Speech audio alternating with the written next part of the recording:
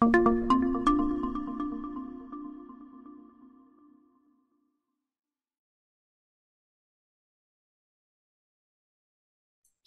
everybody to a very special edition, Academy of Insurance author conversation. I'll be your host today, Patrick Raitt, Director of Education for the Academy of Insurance. And with me today is author Chris Cline, author of the new book, The Inertia of Legacy. Chris is a self-professed science geek trained on insurance and graphic design, which, by the way, parenthetically, that's one of those mixes of life that you don't see coming, right? Chris is a speaker and author who's looking to help us fight against our own inertia to build the legacy that we desire. Chris, welcome. It's good to see you today.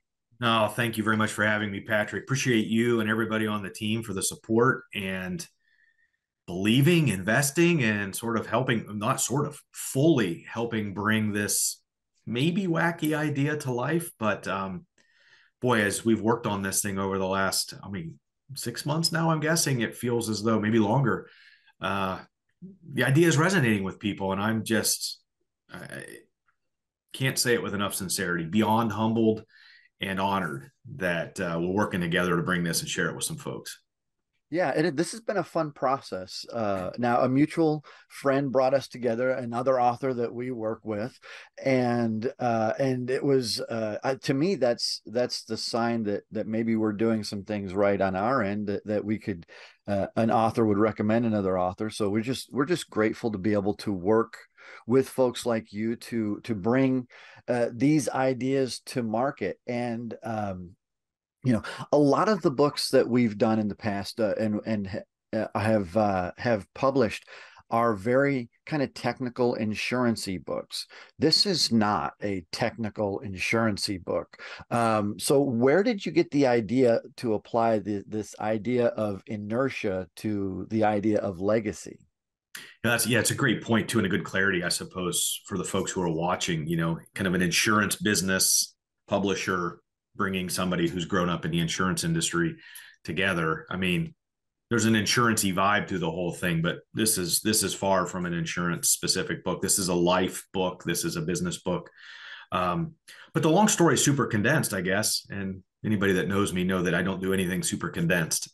Brevity has been on my professional development plan as long as I've been employed. But I've long been a science geek, and I wanted to be a mechanical engineer, and kind of joke about this in the book, but I just ran out of intellectual horsepower in the middle of calculus 2. So I changed majors and became a fine art major, but always fascinated by the arts and sciences and sort of fringy type things that a lot of people don't focus on. But also had a very successful, and still have a very successful insurance career. And I've been very fortunate to have a ton of experiences. And I don't know, it goes back a number of years, at 4 to 6, somewhere in that range, I guess. I started to put together notes as I re-immersed myself into science.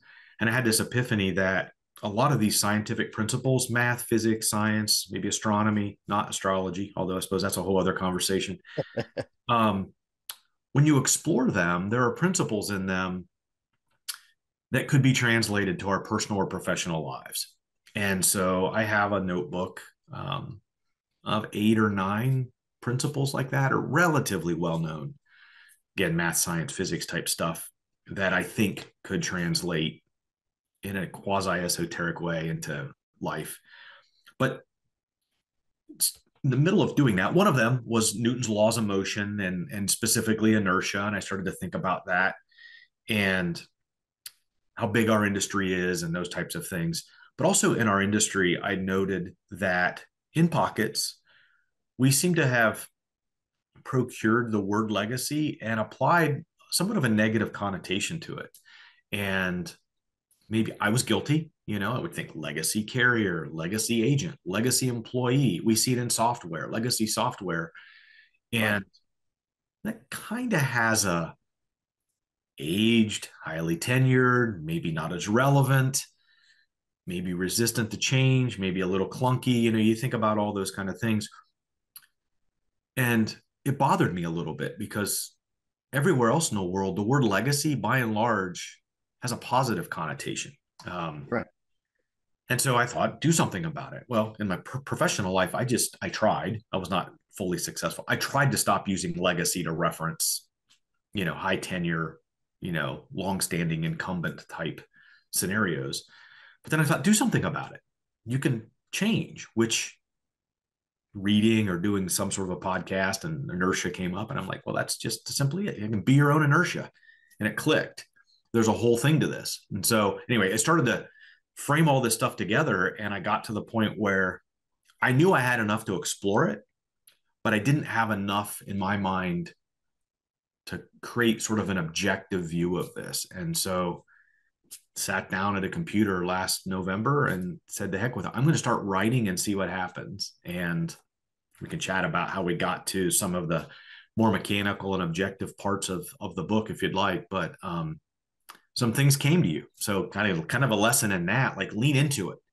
And sometimes what you're looking for or didn't know what you were looking for will come to you, on the journey. Sure. Yeah. Yeah. And you make some excellent points related to we'll talk a little bit about your matrix of Sure. legacy, where we see people on a spectrum of really intentional to not very intentional at all, and that in itself can provide or fight against some inertia, and that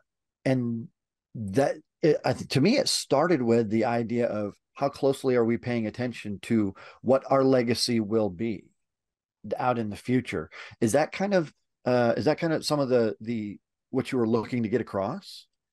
Yeah, and I was trying to think of a way to visualize it because in my mind the concept was relatively clear. I mean, we explore this in the book. There's maybe nothing more personal to an individual or their business if if they're an entrepreneur or have taken over, acquired a business in some way, than that of the legacy which you're building and leaving behind. Whether you use that word or not,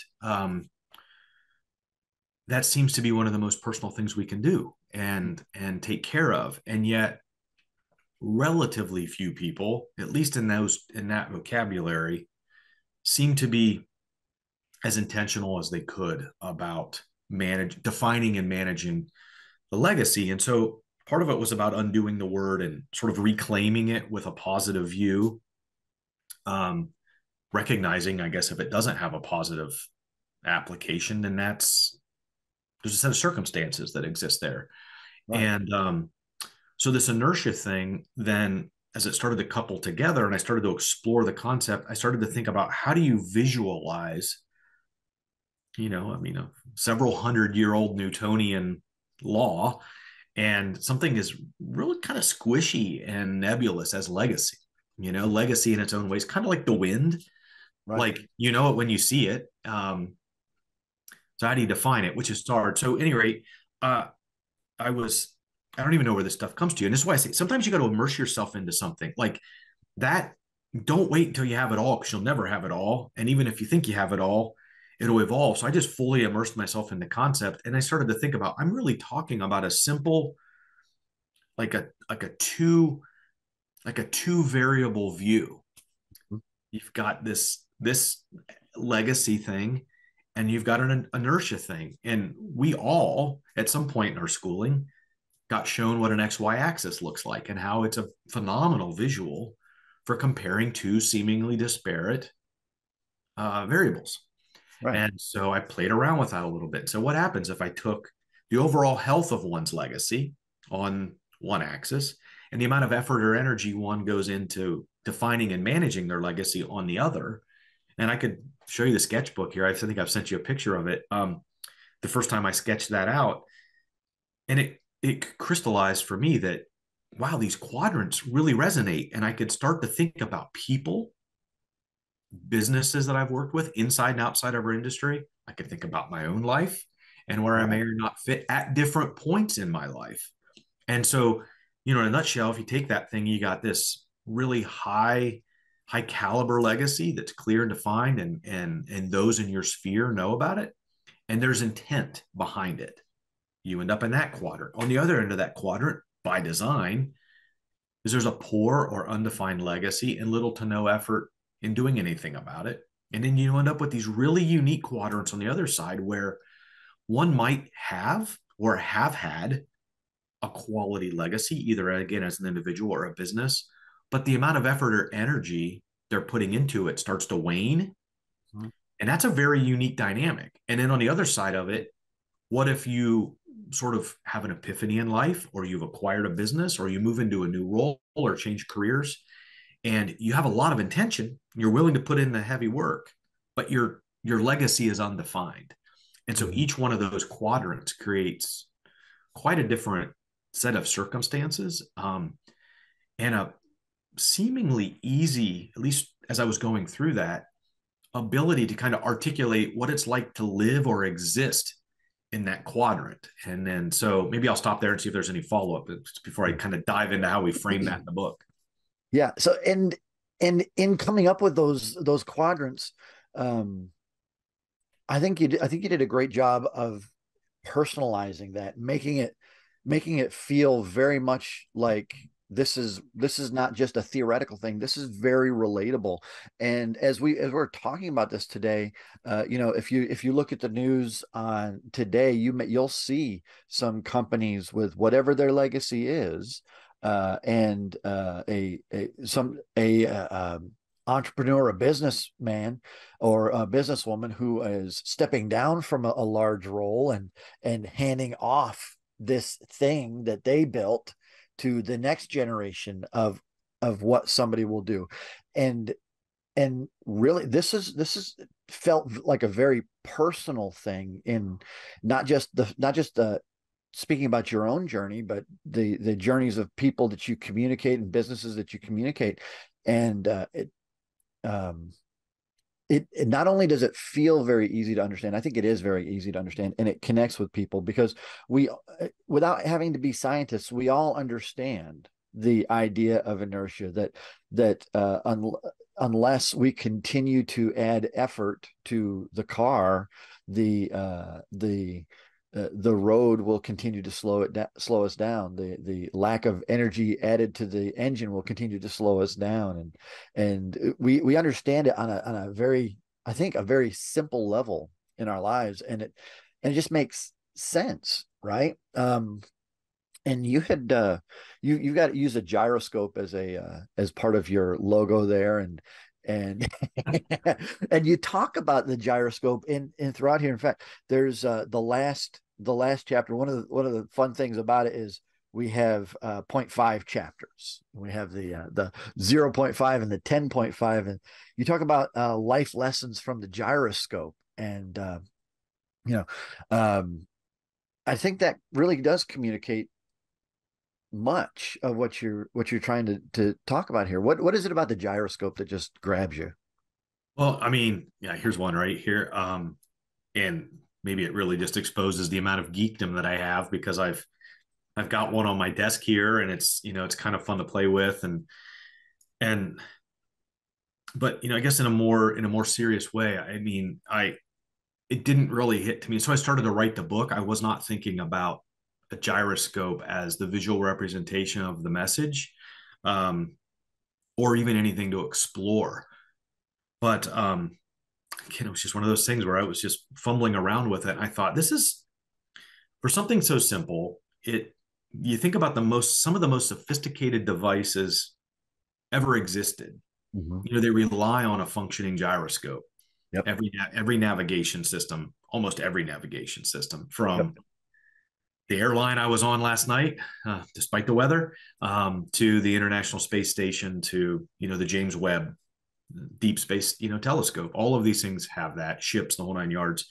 Um, and so it got me thinking about that a little bit. And here's something in I've had these as a kid. And so I might have mentioned, I know I mentioned in the book, my dad was a mechanical engineer and always brought me cool tool stuff, stuff to play with, and probably why I wanted to be a mechanical engineer. But as a kid, I had gyroscopes, and there was these kind of things that you can buy, and you can wind a string around them and do stuff with them. And then I had other ones that had like little wire handles, you could move them around. And I was always fascinated, and this is the lesson, so this is a device by and large with very clear intent.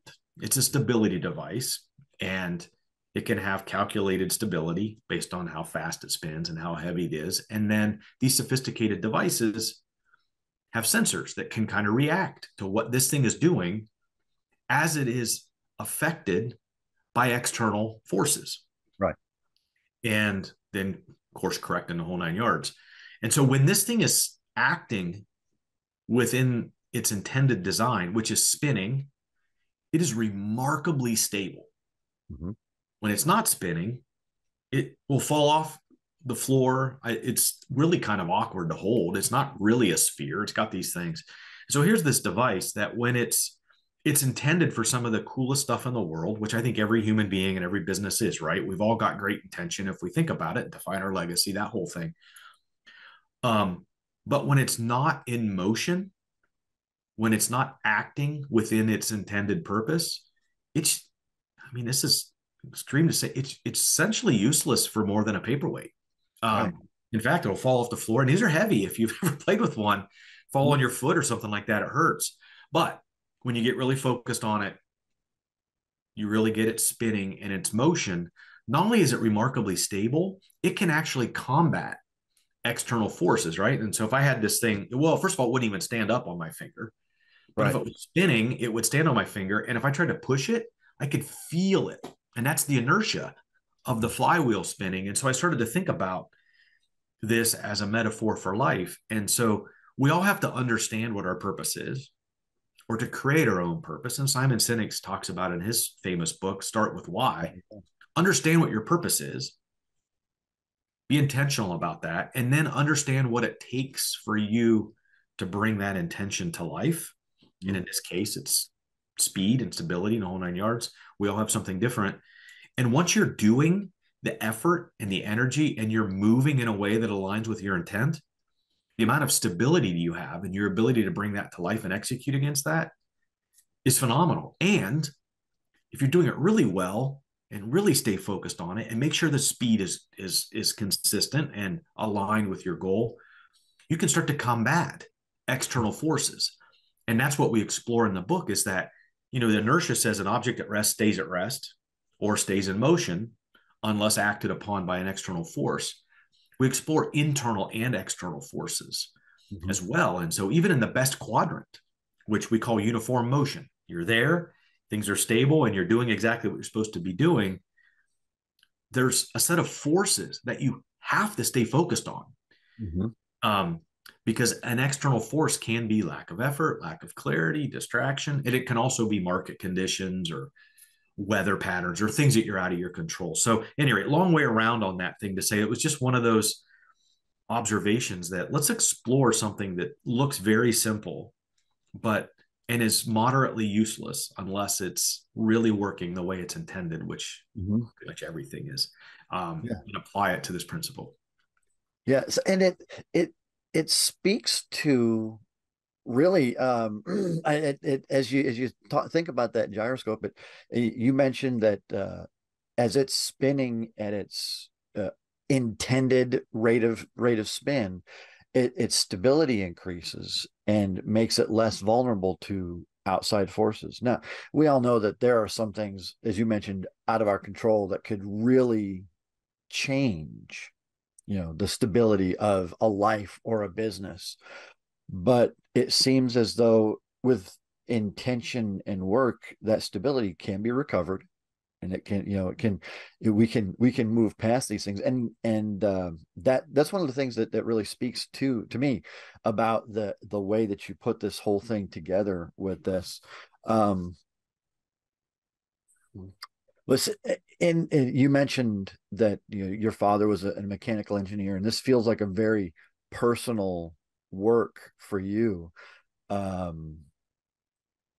Is there anything else that you'd like, I don't know, make sure that we communicate about your book in this forum right now? I appreciate that. Yeah, my father was an engineer. My mom was a teacher. So, I was just, I was hardwired to be a lifelong learner and explore things, and always encouraged and supported in trying new and different things. And so I think we talk about this briefly in the book, but that that started early for me. And I think we all, if you start to take this concept and go back, and even though none of us knew it at certain times in our life, we were applying inertia, to our legacy. So I talk about a couple of those personal life experiences, in and all of that, but and how these decisions do alter sort of the trajectory we're on, and ultimately, what our ultimate legacy is. And so, very fortunate in some regards that those decisions, seemingly on the fly as a high school kid or a college kid or earlier in your career or whatever, ended up working out well. And I'd like to think that was just because of a great upbringing and being encouraged to try new things and supported in those things. But that doesn't always go as planned. And we all have things that we look back on and say, gosh, I wonder what if. And so it is deeply personal in that regard. And so it just challenge is probably the wrong word, encourage people to kind of think about these decisions through this lens of the inertia of legacy, because what you do or don't do does have an impact on the trajectory and the path that you're on. And there's an old saying that says, if you don't know where you're going, any path will get you there. If you have a definition about what you think you want your legacy to be, what you'd ultimately like to become, and what you would want to be remembered as, again, as an individual or as a business, then the decisioning, easier is a funky word to me, but at least there's a set of criteria to evaluate your decision-making process through. And, it'd been fascinating to have these concepts as a younger person. I quit playing high school basketball after my sophomore year.